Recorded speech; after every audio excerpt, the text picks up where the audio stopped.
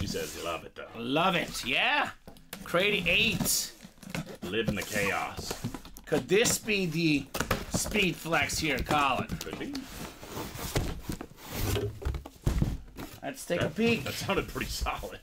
Oh, yeah. This guy was very solid. He would run guys over with ease.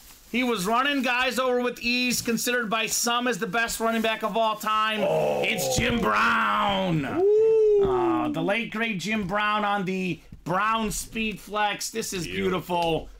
When he retired, he had the most rushing yards ever. He is still #1 all-time in rushing yards per game. Played the 12-game seasons back in the day. I've got him #2 on my GOATs. I know Bob's got him #1. Whether he's 1, 2, or 3, it really doesn't matter. One of the greatest running backs of all time. That is kind of funny. You said greatest running back. Barry! Nope, Jim Brown's pretty sick. Yeah. And then he says Jim Brown good too, right? All right, not bad. Yeah. I mean, you could argue we have the 2 best running backs in the NFL in this break, in this series. And they're not even the 2 best hits in the series. No. Mahomes and Brady are better hits, which is how good this series is. I kind of agree with Bob, too. He pointed this out yesterday when we showed the graphic, that it's on just kind of a plain helmet, you know? No bells and whistles, and that's kind of how Jim Brown was, too. Just go out there and do work.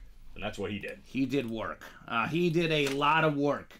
He was kind of the OG great running back legend. I lean Barry personally. I do too, but I respect Jim Brown as an Jim answer. Brown was just incredible as well.